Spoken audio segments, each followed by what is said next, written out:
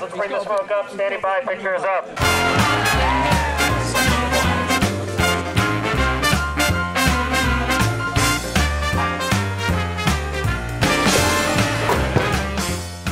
I wanted this to be textural. I wanted to create a world that everyone thought, oh, I wouldn't mind living in that world. Isle of Skye was one of the most beautiful places I think I've ever been to. The landscape was magical.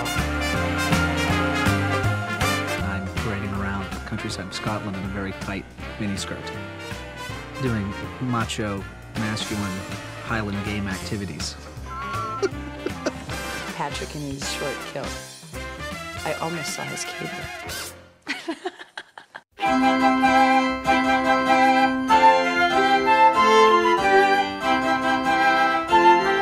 I'm Paul Wayland, and I'm better looking than Patrick Dempsey, which is pretty obvious. And I'm the director, so I get to tell Patrick what to do all the time. But then you're revealing yourself. I'm a bit of a romantic at heart myself, so doing a romantic comedy was something that I've always kind of wanted to do. What are you doing? I'm gonna jump! No, God! There's always romance or tragedy in my films, and I thought here was a romantic comedy where we could actually put a lot of comedy into it.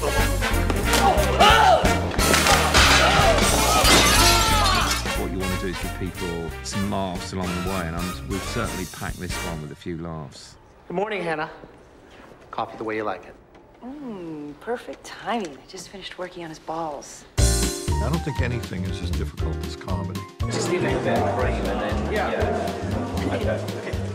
I've tried both, and I can tell you that the comedies are a lot tougher than the dramas to direct, because the comedies have the smallest bullseye possible. I still agree to 3 with a bi-monthly BJ. Oh, this is disturbing. 4, and make it weekly. Paul has a terrific sense of humor, and he has a real good manner in terms of the handling of people to coax out of them what is really comic. He really brings something unique as far as the European sort of comedy and vision and tone for the film. What is it you wear on your wedding night? Your trousseau. Yeah, so shouldn't it be Yeah. perfect? The great thing about Paul's technique is sort of, he just kind of gets an idea on the set and you just kind of go with it and see where it takes you.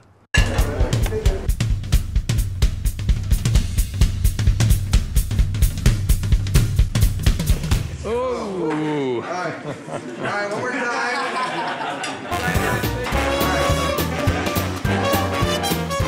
This sort of came up in the morning. He was like, you juggle, right? And I go, yes. And he goes, well, why don't we try it with the plates? I'm like, okay, I haven't juggled in a while, so we just sort of built the scene around that. Yeah, I think that's all right. Okay? Now, You feel like that mixes or matches? it mixes. I'm mixing, I'm matching. But it doesn't really. I don't think anyone's going to really question it. no one's going to listen, really. Because what you want to do is you want to make your come alive and just sing like no one. And if you're Greek, you want to break them. Now let's move over to the other table.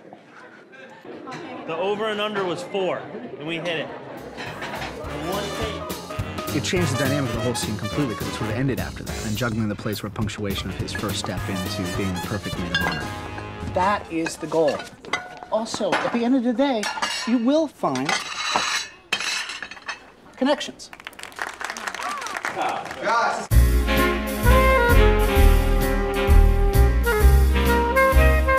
Patrick Dempsey and Michelle Monaghan are both, I mean, really great actors.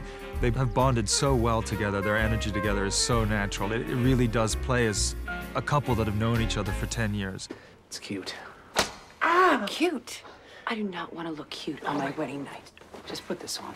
It's not pretentious, it's not arrogant, it comes across really genuinely. And I think that's Patrick's style to a T, and I think that's what makes Patrick so great for this role. He is an everyman. He's a happy-go-lucky guy. Where'd you get this from? Over there? Yeah, exactly. So pick that one up at the same time. So do both of them. He's really annoying. He's bloody handsome. He's bloody handsome. And, you know, I find it very difficult, so I'm always, like, going up to him with my hat on. I keep my glasses on like this, and I'm, like, looking up at him. Patrick. He's got the classic looks, but he's not too prissy with it. You know, he feels like a guy. He's not picture perfect. While he's picking you up in the air... I'm being thrown. No, you look in that direction, you see what's happened, yeah? Okay. I've done some terrible things to him. I've had him naked. I've had him in a mini kilt. And I've also made him wear a bridesmaid's dress. And none of these things were in the script. All right, Paul. Whatever you need, buddy. So tell me again why you agreed to be the maid of honor. Sidney Pollack plays Patrick's father, Tom. And he brought a lot of fear to the project because basically I had to direct one of the most famous directors in the world. When I was on like my 10th take with him, he said, you know, I always use the first takes. Yeah, I've heard that since about 7 directors. They're all alike. Yeah, sorry about that. Yeah, it was good, and he's a good actor. He's funny. He's funny. Casablanca, Bogey puts her on the plane. Pussy. Bogey's a pussy? Big pussy. If you're any kind of an actor at all, you resist what isn't the truth, pussy. I can play comedy. I know what comedy is. But I'm very uncomfortable if I'm asked to do something that doesn't feel like it has any truth in it. It's just begging for a laugh. And you have to hope that the director's not going to push you in that direction. Look at this beauty, will you? Hello, sweetheart. Drunk as the night I first met her. Sidney Pollack, it was a real honor to be able to play with him and to be in these scenes. And he's very funny and adds a lot of weight to it. My God, you are pretty. I used to be that pretty once.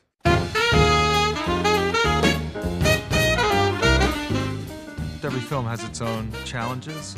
For us, the two challenges were one, Patrick Dempsey's schedule and how to make that work. And the second thing, how to give this thing scope. Because of the schedule, we had to find as much as we could shoot in Los Angeles to replicate New York. Go to New York for a few days, as much as we could.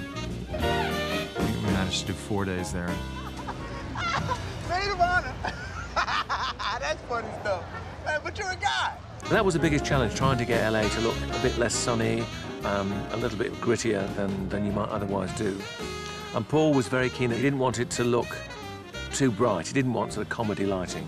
He wanted it to look real and believable. So that's been our sort of key approach all the way through. And that meant that an awful lot of what we had to do with the interiors. This pretty much blows your rule out of the water about no women allowed at your place, huh? Yeah, good's a rule if you don't break it every now and then. I'm very, very impressed.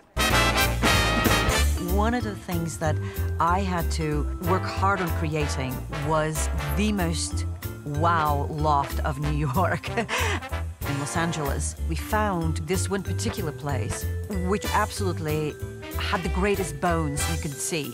It had all the levels, and the best thing about it, it was two lofts put together. So when I looked at the place, I immediately realized that by knocking a wall, we can easily connect those two spaces. The danger in minimalist and modern design is it can end up being a bit cold. And that was something we did not want to do. And so what I did is build a lot of bookcases, an entire library, all curved, and to just make the room a bit more embracing and warm and inviting and really, truly give the space a sense of creativity and a heart. The windows were that lovely sort of hemispherical shape that you get in a lot of old New York lofts. So that worked rather well. And then we found one in New York that matched it perfectly. So we could do the exteriors there and the interiors there. All right, here we go. Roll sound, please.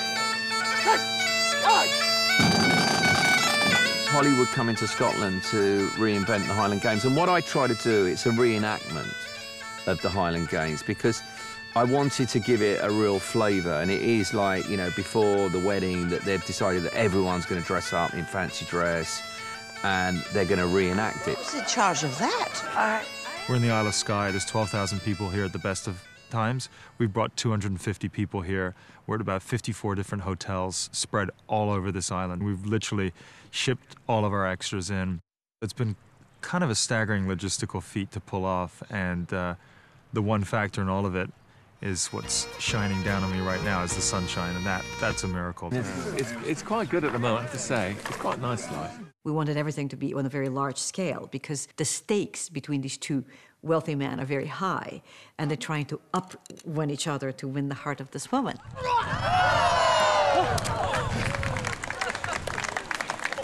Good. We build the stands for the ladies and for the bride in a traditional Renaissance style.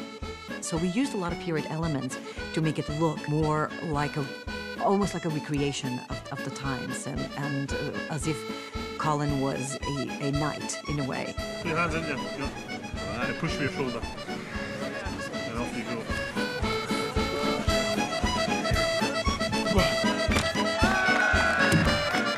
We've had the world champion, actually, of the Highland Games here, teaching me and Patrick how to do it properly. And he's pretty amazing. I mean, he's like a big superstar in the Highland Games world.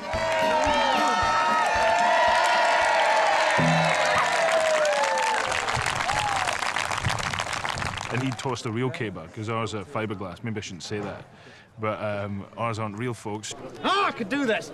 So we've had the proper tuition to make it look as real as we can. But, you know, it's a comedy, so, you know, things go wrong, and, you know, there's some pretty funny things connected to it.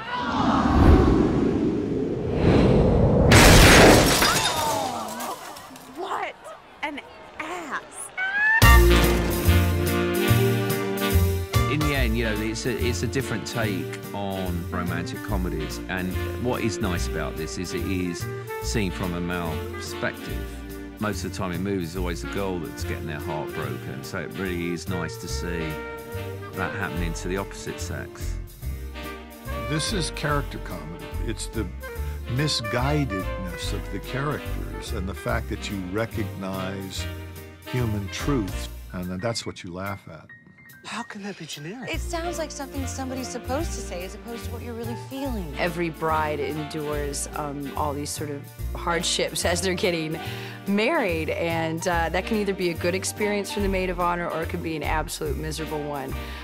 A good maid of honor is just there through it all, through thick and thin, and be prepared with lots of hugs and kisses and a lot of honesty as well. It's like a co-op for parakeets. What? It's actually, I'm coming out with a new magazine, Man of Honor. It's debuting in June 2008. I'm doing that with Oprah. It's our first collaboration together. Thank you, people. I'm gonna be back in my trailer now getting cool.